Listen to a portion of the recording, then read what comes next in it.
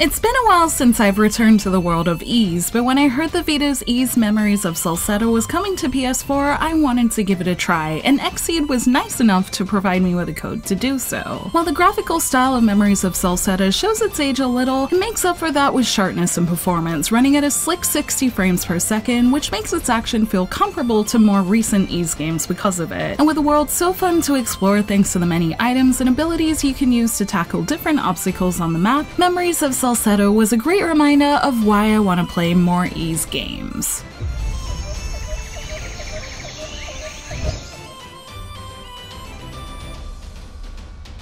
As expected of an Ys game, Ys Memories of Celceta follows adventurer Adol Kristen, a boy with a strong desire to see the world. His adventures take him to the area of Celceta, where he awakens in a town with his memories lost, but in spite of this, Adol's curiosity still gets the better of him, leading him to the city mine where he finds a memory, and with the help of a friend fights a big monster that helps the town miners escape, an act that gives him the notoriety to make the Governor General take notice and request him to map out the Great Forest of Celceta, which marks the beginning of his new adventure into a forest where few have returned from. With this, he sets out in the name of exploration and getting his memories back, making friends that have their own purposes on the way as they travel through the world and find its many mysteries. My last Ys game was Ys 8, and I really enjoyed the story and the way its island mystery unfolded, so in my 20 hours with Celceta, I was really pleased to see this trend continue. Each place and person you meet in Celceta has some kind of history, either with the world or with Adol, so in everything you do, the story becomes more meaningful as you play, with the option of making the story even deeper by finding additional memory fragments on the map, giving this story the potential to have as much depth as you'd like. I mostly stuck to the core story, but everything I learned about it helped it lead to a great conclusion that made each hour feel worthwhile. So if you've played an Ys game before and enjoyed the plot, expect to feel the same kind of satisfaction but with new themes and a new world to explore in Celceta. And as Falcom seems to do well, the richness of its character stories and world's politics made discovering this new one a task that was easy to get sucked into.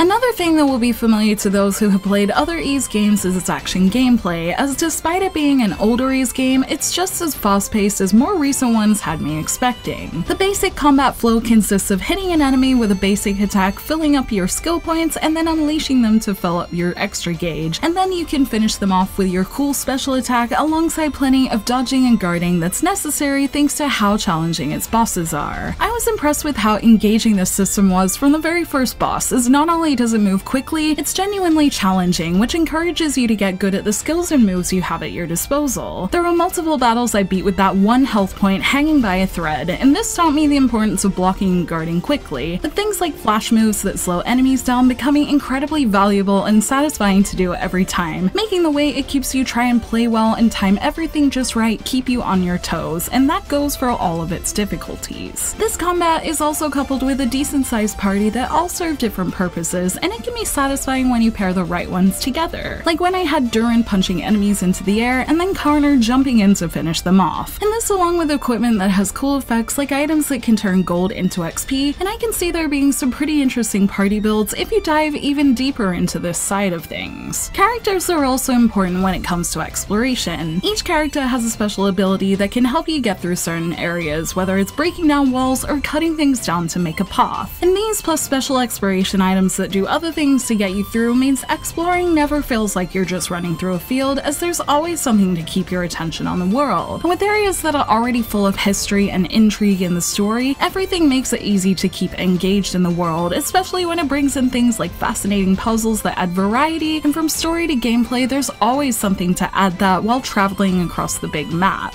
Because of this, Celceta really was a joy to explore, and many times I didn't notice the hours going by as I played, bar maybe a couple of times when I got lost when the plot was slightly vague on where to go next. But otherwise, everything works together to create an enjoyable and engaging experience that I think would appeal to those looking for a good new JRPG world to explore.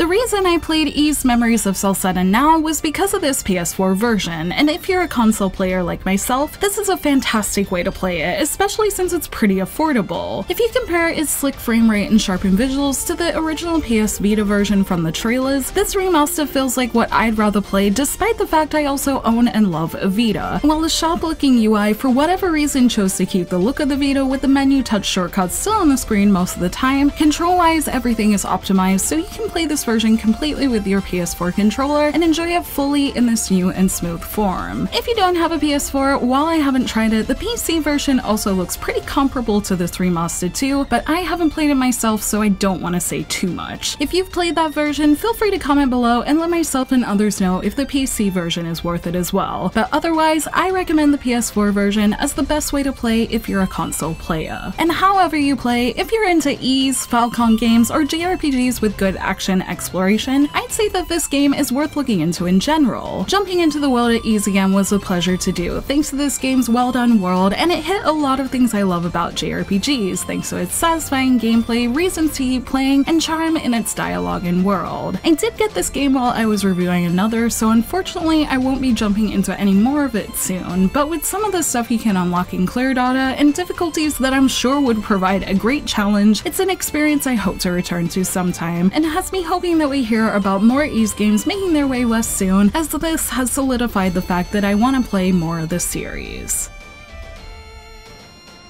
There's a good amount of JRPGs around right now, with good story, JRPG action, and areas to explore, and if you're a fan of those kinds of games, I'd recommend giving Ys Memories of Celceta a look too. Discovering the mysteries of Celceta with all the ways you can explore it was something that kept me going in its world for hours at a time, and its slick action is easily comparable to modern Ys games with its speedy gameplay that is addictive to use and easy to play if you've done it before. While I always thought Memories of Celceta was a game I would try on my Vita, I'm glad I waited for this version so I could play it in such a smooth form. And with more interesting looking Ys games floating around in Japan, I hope we hear more from the Ys series soon.